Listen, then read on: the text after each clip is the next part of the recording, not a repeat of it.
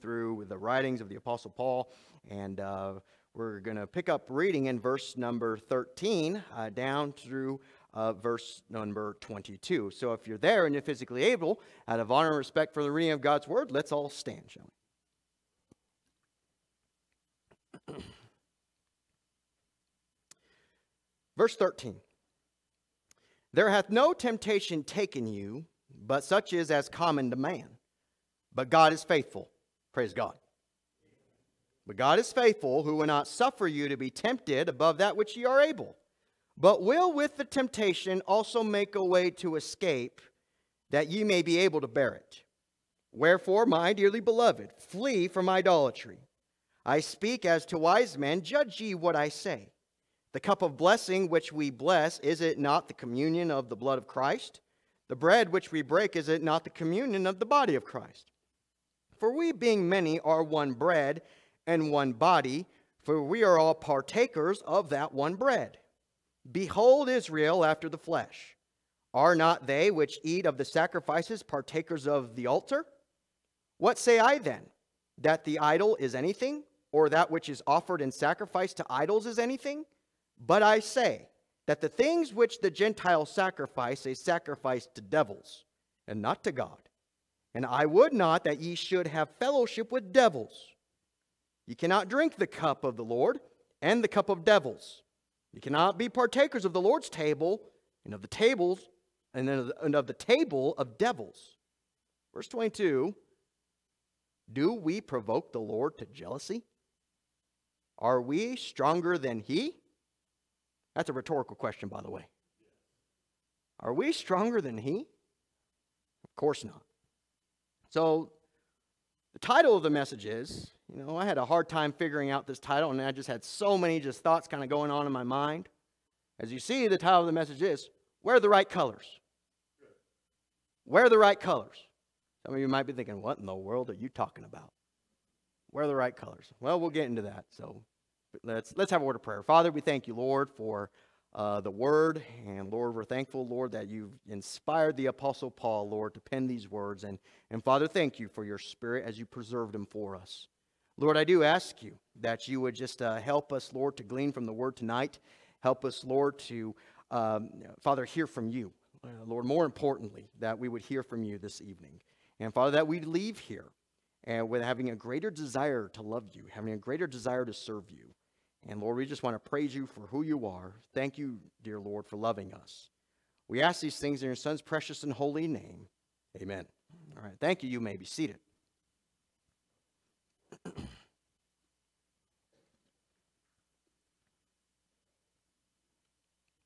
In the first 12 verses of chapter 10, just a little bit of a recap from what we talked about last Sunday night. Last Sunday night, we talked about how, Paul brought to the attention of the Corinthian church of the history of the children of Israel. And basically, this is what he said about the children of Israel. They started off right, but they didn't end right. They started off well, but just because they started off well doesn't mean that they ended well. And he's referring to about that very first generation that had exited out of Egypt under the leadership of Moses. And the way they started off was, listen, they had the presence of God. Listen, they literally had something to look at that would represent His presence. They had the pillar of cloud. They had the blessings of God. They had all those things. But of course, we know as you study the history of the children of Israel, Paul said, not many.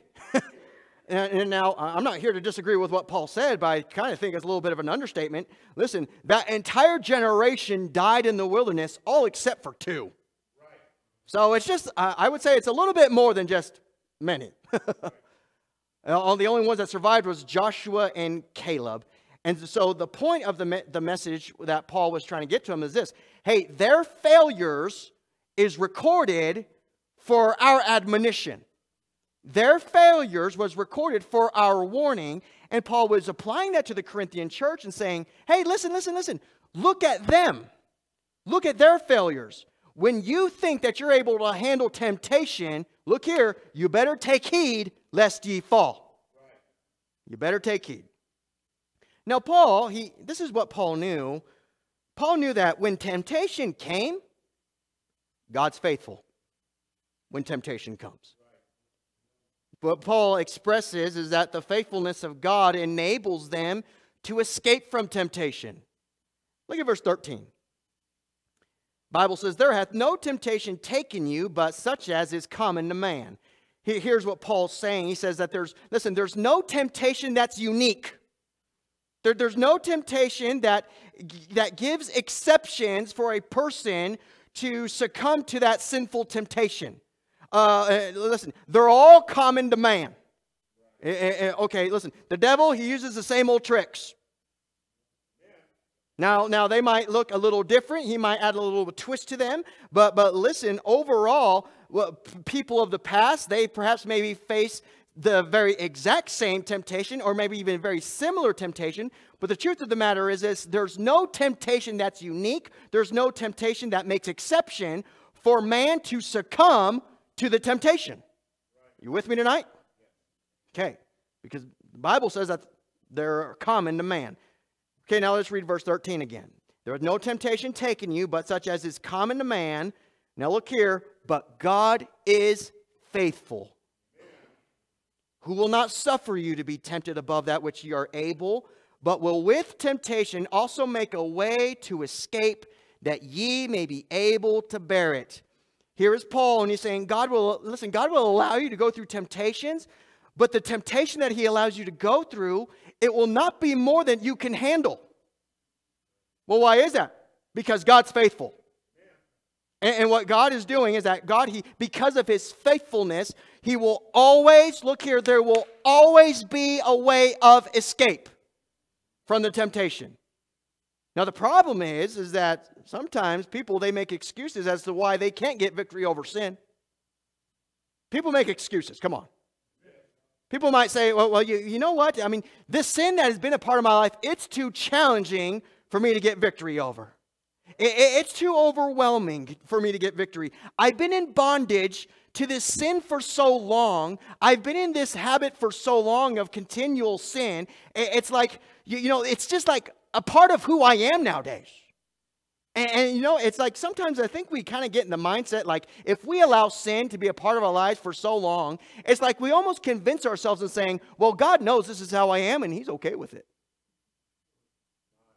Well, God knows that this is just what I struggle with, and he hasn't really bothered me a lot about it, so therefore he must be all right with it. No, listen, to argue why you can't get victory over sin is to argue against the faithfulness of God. Are you listening tonight? To argue and say, why? Well, this is why I can't get victory, or I've just done it for so many years, or I'm just in so much bondage to here. It's just who I am now. Yeah, I'm just accept this as my identity. Listen, you argue that God is not faithful. Come on, the truth of the matter is this: many believers, they're not willing to take the way of escape that God provides. Amen. You awake? Listen to this. A little boy was standing by some candy. Looked like he was going to put some in his pocket and walk out the door. The clerk watched the boy for a long time and finally spoke to him and said, looks like you're trying to take some candy. The boy replied, you're wrong, mister. I'm trying not to. Hey, listen, when we are tempted to sin, we need to remind ourselves God's faithful to make a way of escape. Amen. God's faithful. And verse 14 actually reveals the way of escape. Look at verse 14. Wherefore, my dearly beloved, flee from idolatry. Did you see the way of escape? Let's read it again. Wherefore, my dearly beloved, flee from idolatry. Well, what's he saying? What's the way of escape? Flee. Come on now. Pay attention here. It's just people getting up and walking away. That happens like every service, and that really needs to stop. Come on, that just really needs to stop. Listen, what he is saying here, flee from temptation. Flee. Get up. Get going. Run. Have you ever heard the expression gazelle mentality? You ever heard that before? Dave Ramsey really uses that analogy with gazelle mentality. And listen, I'm gonna take that. I'm gonna use that for this message. Hey, listen, when a cheetah chases a gazelle, the gazelle, he don't try to stay and fight. No, he's on the run. He's running. Now you probably have heard of the expression fight or flight. Come on. Like there might be a dangerous situation where it might arise where you need to fight for your life. There might be that occasion to fight for your life when there's danger present. But listen, when there's the danger of temptation, when there's a danger to give into temptation, the answer will never be fight. The answer will always be flight. The answer will always be flee. The answer will always be run. The answer will always be get away. Take heed lest ye fall. You think you're strong. You think you can handle the temptation. You think that you're strong enough to fight against it. No, that's why Paul says, wherefore let him that thinketh he standeth take heed lest he fall. Run. Get away. That's the way of escape. Paul mentions in verse 14, he said this, to flee from the sin of idolatry. Now, the reason why Paul spoke about the sin of idolatry is because there were some believers in the church of Corinth that felt that, listen, that they were strong enough to go into the temples of idolatry and go sit down and eat meat and think this, well, if I just go in those temples, well, it's not going to have an effect on me. I mean, there was believers in the church of Corinth that thought that. And so the temptation would be this, to go inside some idolatrous temples, sit down and have a meal. That was a temptation. I mean, and they could probably even reason in their minds and thinking, well, after all, those idols aren't actually gods. They're not anything. Listen, I like meat. And what's the big deal if I go and just sit down and have a meal? Well, what's the problem here? So this is what Paul does. He wanted them to give attention to what he's about to say regarding what it means to eat meat in pagan temples. Okay, now look at verse 15. He says, I speak as to wise men, judge ye what I say. Okay, now, if we recall, back in chapter number 8, do you remember when Paul was saying that they were puffed up? That they puffed themselves up? And in chapter 8, they were basically saying, hey, Paul's saying, wow, you must be wise. You must be on next level. I mean, you must have arrived already. That was what was taking place there in chapter number 8. And so Paul says this, I speak as to wise men. It's like he's saying, if you're as wise as you think you are, then here's the thing, judge ye what I say. If you are as wise as you think you are, then you really should consider what I'm telling you. Okay, and then what he does is that he uses the Lord's Supper as an illustration for them to consider that the point he's trying to make. Look at verse 16. The cup of blessing which we bless, is it not the communion of the blood of Christ? The bread which we break, is it not the communion of the body of Christ? Now, the word communion in verse 16 means this, fellowship. Hey, that sounds familiar from this morning, doesn't it? Fellowship. It means to associate with. It means to have partnership with. And so, he says, the cup that they drink of during the Lord's Supper, that is associated with the blood of Christ. And the bread that they break, that is associated with the body of Christ. Everybody with me? Okay, now look at verse 17. For we being many are one bread and one body, for we are all partakers of that one bread. He's saying, together as a church, we are one bread. We are one body.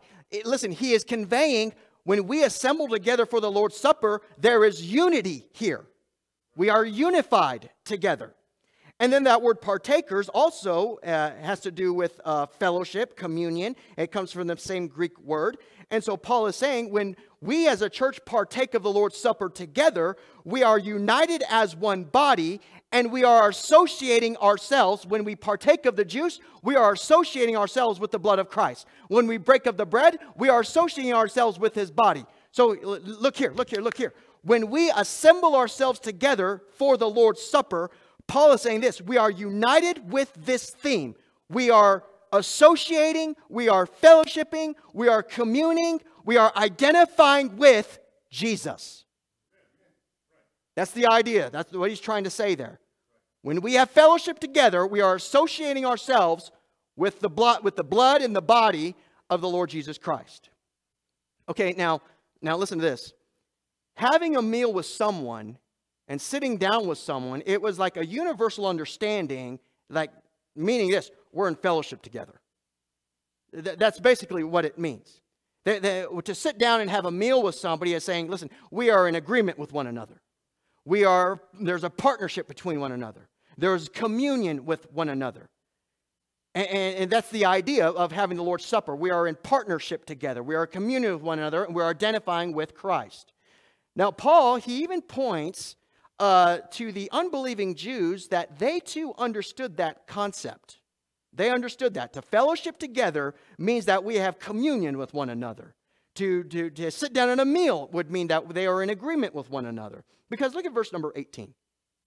The Bible says, "Behold Israel after the flesh.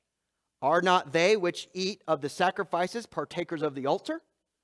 All right, now, when Paul says, "Behold Israel of the flesh," he was referring to unconverted Jews.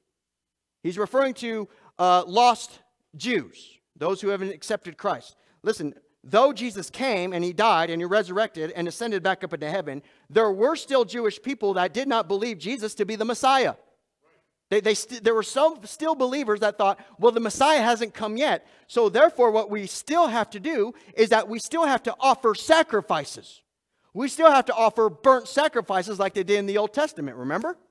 And so what these unbelieving Jews would do is that they would take their animal, they would slay their animal, they would offer it on the altar, and they would burn it. And oftentimes what they would do is they would take a portion of that animal and they would eat it all. And all of the parties that were involved in that sacrifices there, they would all eat it together. And so basically what Paul is saying this, even the unbelieving Jews, when they sit around their tables and they eat of the food that was offered on their altar, they also understand that they are all unified in regards to the sacrifice that they made on the altar. They are all in fellowship together. They're all in communion with one another. Okay, so am I making sense here? So for the church, when they had communion, when they had the Lord's Supper, they're saying this, we are identifying with Christ. To the unbelieving Jews, when they would offer their sacrifices and eat the meat, they're all saying this, we are all in agreement with offering sacrifices on this altar. Okay, now what he's going to do now is that now he's going to bring it home in regards to what does it mean then to eat meat in pagan temples. Look at verse 19. "What say I then? That the idol is anything? Or that which is offered in sacrifice to idols anything?" Okay, now look here. Paul is not going back on what he said in 1 Corinthians chapter 8. Because in 1 Corinthians chapter 8, Paul said this, idols are nothing. That's what he said. He said, idols are nothing. They're not gods. They're not deity. They're statues. That's what they are. So he's not going back on what he said here in chapter number 10. Because look at what he states in verse number 20. It says, "But I say that the things which the Gentiles sacrifice, they sacrifice to devils, and not to God. And I would not that ye should have fellowship with devils." Okay, now look here. This is what Paul's saying. Pay attention, look up. He's saying this. Idols are nothing. They're nothing. Meat is nothing. Remember, they believe that if they eat meat offered unto idols, then a bad spirit can get on the meat. They eat the meat, and they're afraid that they're going to get demon-possessed. Remember that? Preached about that a couple weeks ago. So he's saying, idols are nothing. Meat is nothing. But here's the thing. Meat offered unto idols. Behind that, there's demonic influence. Meat being offered unto idols. Behind that scene, there's demonic influence. And so what he's saying is when you sit down at those tables in those pagan temples and you eat that meat offered unto idols and you're sitting around with other people eating meat for the whole intention of offering them unto idols, then Paul's saying this in essence, what you are doing is you are associating yourself with a demonic influence. What you're doing is you're associating yourself and you're saying this, I put my stamp of approval on this. Just like they would associate themselves with Christ at the Lord's Supper as they eat, Just as those lost Jews would associate themselves with that altar, here's what Paul is saying. When you sit down in those pagan temples and you eat meat with those unbelievers that are offering meat unto those idols, what you are doing is you are associating yourself. You are fellowshipping with those that which was done under the demonic influence. And that's why Paul says this, I would not that ye should have fellowship with devils. Okay, listen, let me tell you something you already know. Believers can't have association with Christ and with the enemy at the same time. That can't be done. Look at verse 21. Ye cannot drink of the cup of the Lord and the cup of devils. No, Paul's not saying, listen, you shouldn't do that. No, Paul's saying you can't do that. You cannot do that. You cannot be partakers of the Lord's table and the table of devils. Here's the thing, church. You can't go two ways at once. Neither can a believer be in fellowship with Christ and the enemy at the same time. Listen, a born-again believer is identified with Christ, period. He is identified with Christ's sacrifice. He is identified with Christ's resurrection. He is identified with Christ's salvation. Therefore, if the believer is identified with Christ, then therefore he should identify with him all the time. Listen, and then Paul gives a warning. Verse 22. Do we provoke the Lord to jealousy? Are we stronger than he? Paul, he's asking the Corinthian believers, listen, if you think that you can associate with that under the demonic influence and at the same time have association with Christ, listen, are you really going to provoke God to jealousy? Listen, God is a jealous God. He is a jealous God. He tells us in 2 Corinthians chapter 11, verse number 2, that he's jealous. And then Paul asks him, you think you're strong? You think you're stronger than God? Absolutely not. So you're going to provoke him? At the Lord's table, you're going to sit down with the church family and say, well, I'm going to commune with the church family. I'm going to associate I'm going to have fellowship with Christ. I'm going to associate with him by partaking of the juice that represents his blood, and I'll partake of the bread that represents his body. And we are all in agreement that partaking of the Lord's Supper, we are identifying with the Lord Jesus Christ. But also on the very next day, what I'm going to do is I'm going to go into the heathen temples, and there's meat offered unto idols. And you know what I'm going to do? I'm going to sit down where those who are saying, well, this meat is offered unto idols, and behind that influence is the demonic activity. And Paul is saying this, listen, when you do that, you're really provoking our God to jealousy. You going to do that? Are you stronger than he is?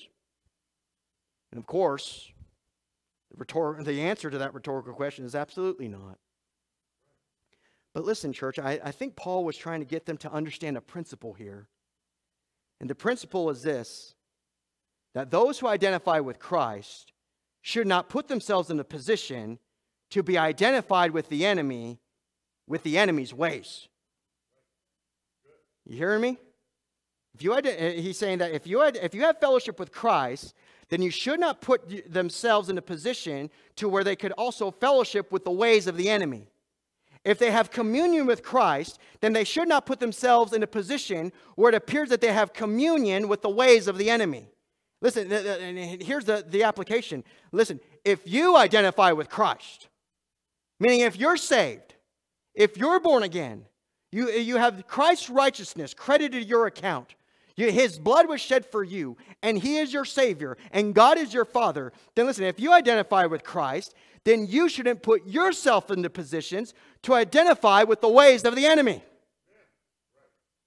Now listen, if you're saved, you have fellowship with him. If you're saved, you have communion with him. If you're saved, you have partnership with him. Therefore, don't put yourself in a position where it appears, look here, where it appears that you have fellowship with the ways of the devil. Yeah. Okay. Now, this is where I got the title of the message. If you're on one team, don't wear the other team's colors. If you're on one team, don't put on the other team's colors. Denver Broncos. I'm sorry. Listen, okay. Denver Broncos, what are their colors? Orange and blue. Listen, there are some people who bleed orange and blue. There's some people who bleed orange and blue. Okay, now I know many of you don't necessarily care for sports, but I'm preaching, so too bad. The Denver Broncos just got a new head coach. Sean Payton's his name. Sean Payton is a very successful head coach. He's a Super Bowl champion, took the New Orleans Saints to the Super Bowl and won it, and yeah, very successful. He's a new head coach for the Denver Broncos. The Denver Broncos division rivals are the Kansas City Chiefs. Patrick Mahomes. Their colors, red and white. That's what their colors are. Now, can you imagine? Game day. First game Denver Broncos plays against the Kansas City Chiefs. They run out the tunnel together. They're all unified. They're all wearing the same colors. They're all together there. But then all of a sudden, Sean Payton runs out of the tunnel wearing red and white. Yeah. What's going to happen? Listen, everyone's going to go berserk. Everyone's going to flip their lids. It's going to be on news. It's going to be on Sports Center. It's going to be everywhere that Sean Payton's wearing red and white. Well, why would anybody get upset about that? Because listen, to wear the other colors shows support. Shows support for the other team. To wear the other colors is saying this, we are in favor of the other team. To wear the other team's colors is say this, we are identifying with that team. Hey, listen, you're a child of God. You better make sure you're wearing the right colors. You better make sure you're wearing the right colors at work. You better make sure you're wearing the right colors at school. You better make sure that you're wearing the right colors out in the community, because this is the thing. Depending on your testimony, people could tell what colors you're wearing. Listen, the type of language that you use at work, people can tell the type of colors that you're wearing. The type of jokes that you laugh at, and the types of things that you put in your body, and the types of things, the type of entertainment that you watch or you listen to, or the types of conversations that you have, or the gossiping or the lying or whatever the case might be. Listen, people will know what colors you're wearing. They will. So here's the thing. If you belong to Christ, wear the right colors. If you belong to Christ, identify with Christ in everything you do. Identify with Him. Listen, don't make the excuse, well, I want to identify with Him in all these different areas of my life, but there's just this one area where I can't get victory over. Don't make excuses. Because when you argue against that, you're arguing against God's faithfulness. So this is what you do when you're tempted to wear the other team's colors. This is what you do when you're tempted to look at images you have no business looking at. This is what you do when you're tempted to speak foul language at the workplace. This is what you do when you're tempted to gossip or lie or cheat or steal. This is what you do. Flee! Flee! Run! Get away! Because listen, you think you're strong, but you're not. You think that you're strong enough, but you're not. But listen, don't put yourself in the situation where you can fail. Don't put yourself in the situation where you can put on the other team's colors, because there's a lost world that's looking at you. There's a lost world that's listening to you. And listen, if you're wearing their colors, they're going to say this, why in the world do I need Christ if they already have Him? He looks no different than I do. He looks like he's wearing the same jersey. He looks like we're on the same team. If you belong to Him, care about your testimony. And don't put yourself in a situation where it just might look like you're swapping jerseys. Don't put yourself in a situation where it looks like you're going for the other team. Don't put yourself in a situation where it looks like you're a part of the enemy's way. Don't do that. Listen, if you're to evaluate your testimony tonight, if you're to evaluate your testimony, whose colors are you wearing? Come on. Whose colors are you wearing? If we were to ask your coworker about your testimony, whose jersey would they say that you're wearing? Are you listening tonight? If we were to ask the people who are closest to you, if we were, listen, you can't be on both sides. You can't do it. Look here, wake up, wake up. You cannot be on both teams. You cannot come to church on Sunday and sing victory in Jesus, or I'll hail the power of Jesus' name, or sing praises to our God on Sunday, but on Monday, when you're around the crowd, you look no different from the crowd. Listen, we know, and you know, what colors you're wearing. Well, I just don't really see the big deal. I mean, I've gotten away with it for so long. What's the issue? Okay, are you really going to provoke God to jealousy? Are you really going to provoke Him to jealousy? Okay, let me ask you this then. Are we stronger than He is? No. No, we're not. So church, this is what we need to do. We need to make sure if we identify with Christ, if He bought you, did you hear that? He bought you. That means this, you don't belong to you, you belong to Him. Listen, He's not part of your team, you're part of His team. And if you're part of His team, listen, you better make sure that you identify with Him all the time.